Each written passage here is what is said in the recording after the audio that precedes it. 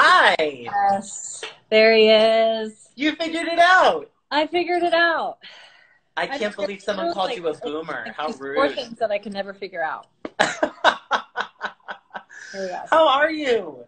I am doing all right. I'm doing all right. How are you doing? I am okay. My fiance is at work today, so I am alone at home, missing him dearly and hoping he's okay. For those of you who don't know, my fiance is an emergency medicine doctor, so he is fighting coronavirus and treating coronavirus right now on the front lines in New York City, which is the epicenter of the pandemic currently. So that's a little scary. It is. I But mean, we're so thankful for him. He is what we call a new age hero. These are going to be all the people that we tell our grandkids about that are doing just this incredible, selfless, scary, frightening work, but so necessary, and everyone is so thankful for that. So I imagine that would be a little stressful for you. it is stressful. You know, I recently wrote a piece for Self magazine about what it's like living with an ER doctor, because initially we had planned for him to have to be staying in our guest room and to actually not, like, we wouldn't share a bed, we wouldn't share a bathroom, like we were going to be really diligent about sharing food, that kind of stuff. Um, and then we just kind of decided, like, you know what, if we're going to be in this thing together, we're going to be in this thing together. And for Mhm. some reason, like, the thought of sleeping alone right now, or him sleeping alone, would be a lot worse to me than just like braving it and fighting it and treating it together. So anyways, we made that decision, and I hope I don't regret Yeah, it. I don't think you will. I think that's really beautiful. I know, just I mean, I'm constantly thinking of all the people that are, in isolation at home, or older folk in nursing homes who can't see their families, or people who are just struggling right now. Must be so hard. So I think if you have the opportunity to be with someone, I think that's probably the right choice. Thanks, I appreciate Definitely. that. Well, for everyone who doesn't know, which they already should, this is Phillip Picardi, host of Unholier Than Thou, excuse me, columnist at Yes. GQ, former editor-in-chief at Out Magazine, and founder of Them. We are so excited to have you on. You've actually been to one of our Resets Live, so we feel like this was such a cool thing to bring you back, Yes. the Reset 2.0. If you remember from the first one, we did a little guided, just a moment of meditation. Um, as I said before, this is not my forte, but I'm doing the live, so I'm just learning on the fly. So we're just gonna do this as best we can. Okay. But I'm learning and I'm trying. So okay. You don't do this before every game? You don't center yourself? Or is it more of Not a in pump a up? specific way. I probably should, to be honest. I know. I might have to add this in to Okay, got it. these big games. Okay. Let's just start by closing our eyes, Okay. taking a big, deep breath in and letting it out.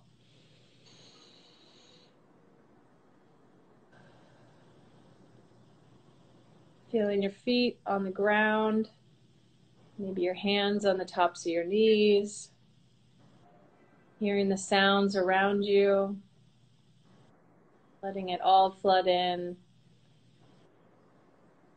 With a deep breath in and out, just for a moment, letting it all go.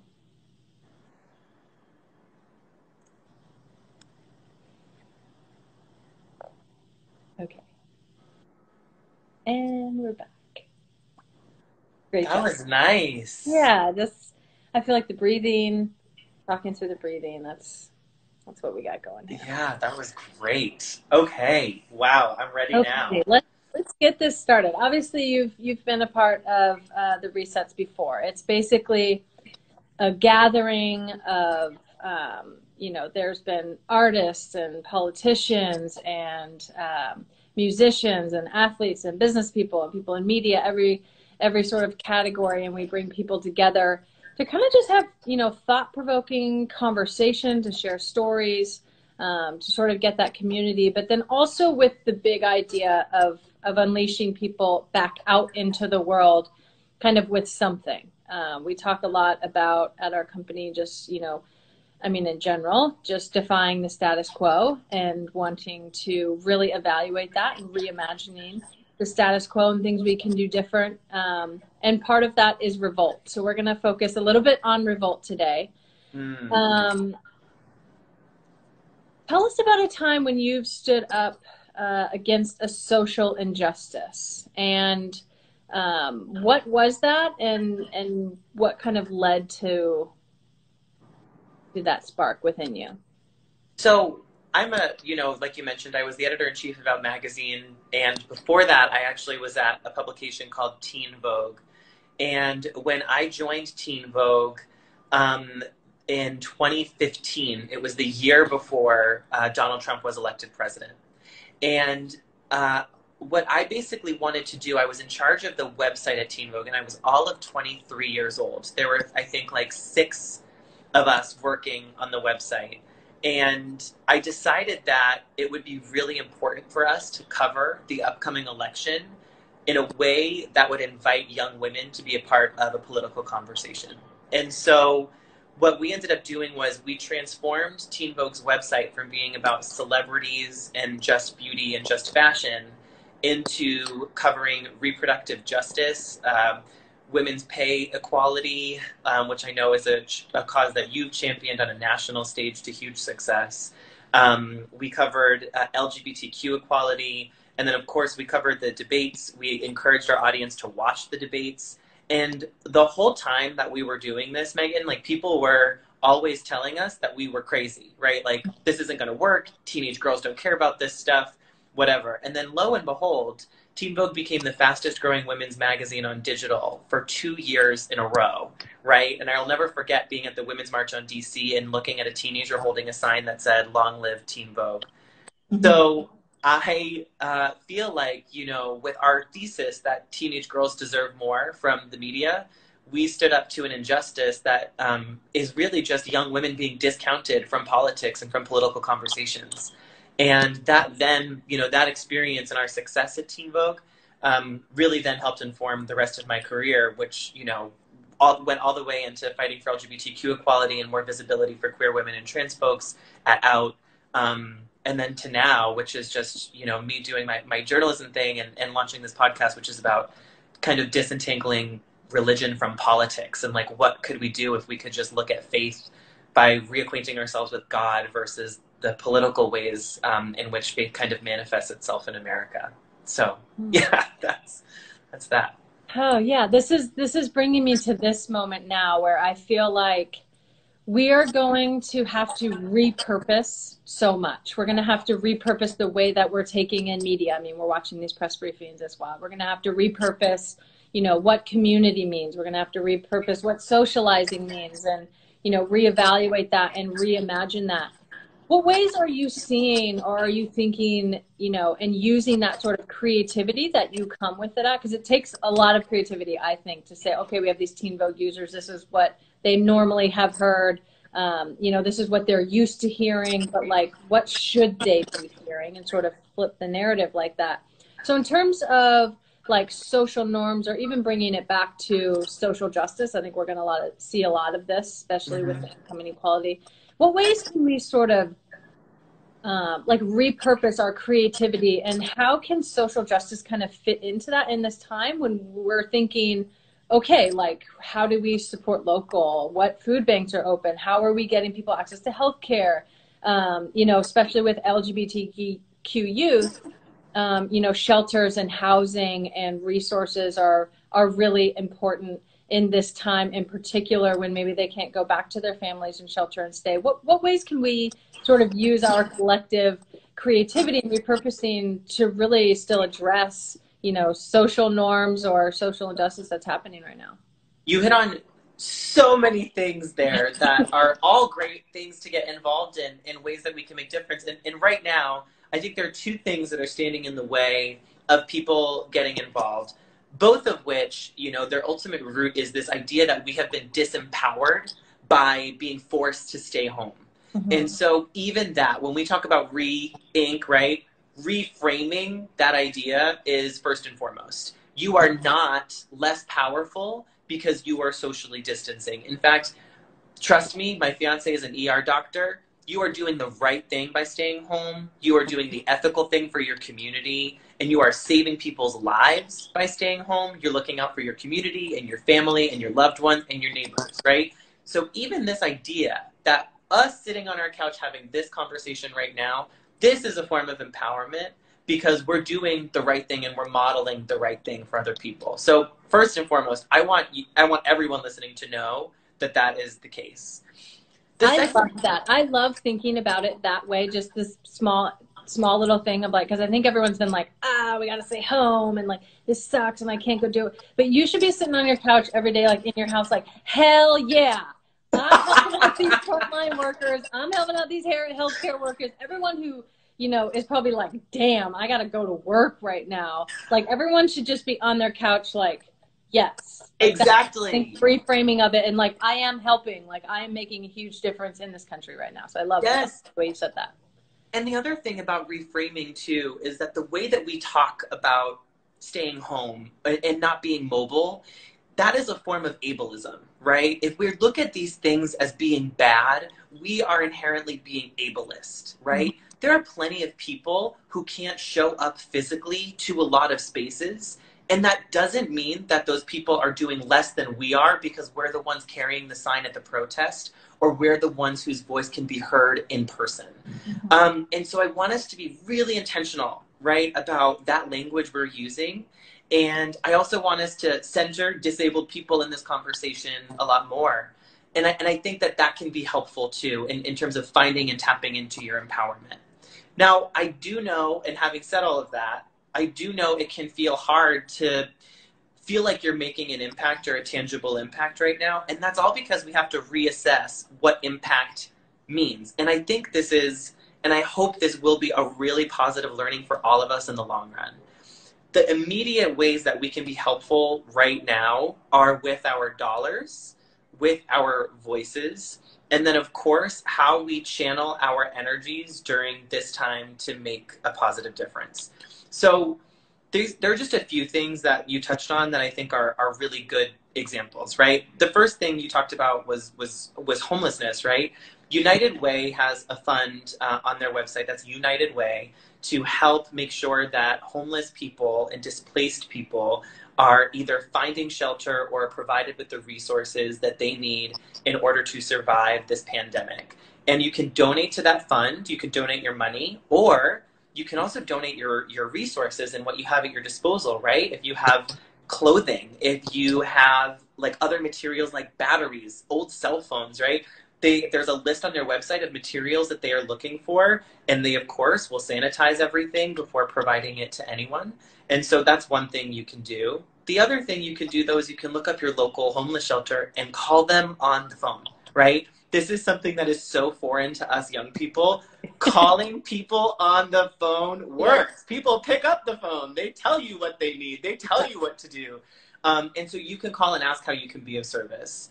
The other thing is food. Food instability is a huge problem. We saw all of these people hoarding food at the grocery stores, right? So much so that then there were photos of old people at the grocery stores crying because they didn't have anything to bring home because they were the last in line. So food instability is a big problem all throughout our country. It should not be a problem, but it is. So call your local food shelters and see what they're in need of and see if you can make a donation, especially if you or your parents or your family were one of those folks who hoarded a lot at those grocery stores, right? That's a really great way to get involved. Those food shelters may also be looking for ways to deliver food to people who can't leave their homes. So God's Love We Deliver is a great organization here in New York City. There are plenty of food pantries and services that you can Google. You can type it right in on Google Maps and find one. And so you can also see if you can help deliver food if you are not showing symptoms, and they will provide those guidelines for you if you have the ability to do that. And then lastly, you mentioned LGBTQ people. I know I've talked a lot, so this will be my last point. No, we're loving this. So basically 40% of the homeless youth in America are LGBTQ, right?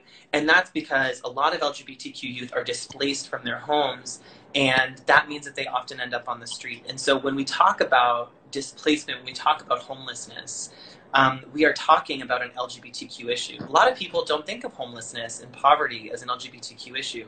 It absolutely is. When we're marching in Pride, we should be marching with those people in mind first and foremost. And so there are plenty of LGBTQ specific homeless shelters that are all over our country. There's two that are really dear to my heart here in New York. It's Sylvia's House and the Alley Fournet Center. The LA LGBT Center out on the West Coast has a huge department for this that provides a lot of resources and shelter. But you can also find one wherever you are in the country, and they need your money, they need your clothes, and they need your help, right? Another way to support LGBT youth during this time, you know, with all of the time that you may now have on your hands, this is a great way to get involved with something like Crisis Text Line or the Trevor Project, which provides mental health resources to folks who are in need, specifically to youth who are in need, and most specifically to LGBTQ youth who are in need. So you can actually donate your time by learning how to be one of those people on the other end of that phone call. And you can save a life that way, right? You don't need to leave your house to save a life. So those are the kinds of like volunteer, charity specific ways I think that people can get involved right now. But ultimately, and my fiance says this every single time he talks to people who say, how can we help you, Dr. Darian? What do doctors need right now? Do you know what doctors need right now, Pino? I do. They need healthcare reform. I know. Well, they also need health equipment. They also need masks. They need all of that stuff. But we will figure out how to get them those things, thanks to designers like Christian Siriano and Prabal Gurung and Gucci, who are all doing their part. Brooks Brothers doing their part, right? We're so happy for all those people. But man, what we need in this country is significant healthcare reform so that my fiance doesn't have to be endangered while he is doing his job saving people's lives. This is ludicrous. It's really ludicrous, and go vote. I think it's actually really, stay away from people right now, shelter in place, yes. And then you will go vote, whether we're doing it at home or by mail. But I think it really has laid bare a lot of things, because this wasn't a financial crisis. This wasn't a drop in the market. This wasn't a war. This was just, nobody could control this. You know, it's obviously come, and now it's like, how are we dealing with it all? And I think hopefully some major reform will come with this. But I loved what you were saying before, because I actually feel like it speaks two different ways. There's like some people that are going to be watching this, or just some people in the world that are the people that need to go to the shelter, and they need to be able to rely on the shelter, or rely on the food assistance, or just your help from your neighbors. And so for those people, we're not asking them to pick up the phone and to do all this. Like, we need to do that. If you have the ability to do that for these people. So we can all be in this together. We're sort of speaking to everyone at the same time, in the same sense that you said you can donate food to a food bank. Someone is going to need that food. So hopefully you can, try to take care of everyone. And I think this pandemic is really sort of just cut across all lines. It doesn't really matter if you, have money or whatever. You can get sick, and this can really affect everyone. So I feel like we're all in this together. And I think it is really an opportunity for us to redefine and repurpose what community, what help, what being there for each other looks like during this time, and using our different ways of creativity. People are creating apps to make it more efficient to drop off groceries at people's doors, or people, Christian Siriano, Pablo Garang, they're repurposing their whole factory, their whole creative life to be of assistance during that time. So how do we all sort of almost take this challenge with kind of a chip on our shoulder? Like, we can do this. We can make a big impact as a community. So I guess that's our charge to everyone, is to find those ways, big and small, that we can all do that. And certainly you are a huge voice in that, and your partner is obviously on the front line. So we're so thankful for that, and so thankful for you coming on here and sharing all of the amazing organizations. We'll definitely put links up for all of those in ways that people can do. Sure. For sure. And we love having you on so much. It's been so Thank you. So nice. I wanted to add that, like, a lot of the stuff we're talking about are like these tiny ways that are taking civic action or getting more involved in our communities, even from the comfort of your own home. But please don't forget that, at the heart of revolution, and even when all of us, for example, let's take this example, when all of this started and we were ordered to stay at home, the first thing that all of us did was opened a book, started watching Netflix, turned on our favorite music, finally pulled out that instrument and learned how to practice, right? So where do we turn when everything shatters around us? We turn to the arts, right? Art and creativity is the fullest expression of humanity, compassion, and love. A book, a movie, music can transport you emotionally. It can make you feel like you're in a different place. It can make you feel happy and fulfilled. So keep in mind that when we talk about self-care being at the heart of revolutions and revolutionary politics, what we're saying is, you know, you have to take care of yourself first. And the best way to care for ourselves is to express ourselves creatively. So if you're frustrated in this moment, honor that feeling by putting it down on paper or taking it out on an instrument or watching something that is going to inspire you or finally picking up that book you've never read. Like, those things are all actively good things that you can be doing for yourself, because if you're a better self, right, then you're going to help to make a better society. So I think that, and I hope, you know, we all encourage people to like take that time, turn off the news, turn off your push notifications, put your phone on do not disturb. It's okay. You know, the news cycle will still be there at the end of the day. But if you need to go and make some like radical creativity happen, then it'll make your heart feel so much more fulfilled. I love that. It's progress and art, and they go hand in hand. And in order for things to change, we have to imagine a whole new world and tap into that creativity and that imagination within all of us. That was the perfect thing. Yes. Perfect. I love that. Thank you so much for coming on. You're the best. Thank you so much. Thank you for everything you do. I love you so much. Oh, thank you. Thank you. Give your partner a big hug for us all. I will. That, and the census is, last day of the census is today. Someone commented that. Thank you so much for saying that. Fill out your census. Fill out your census. We'll put a link up for that as well somewhere. But thank you. Love you. Bye. Bye.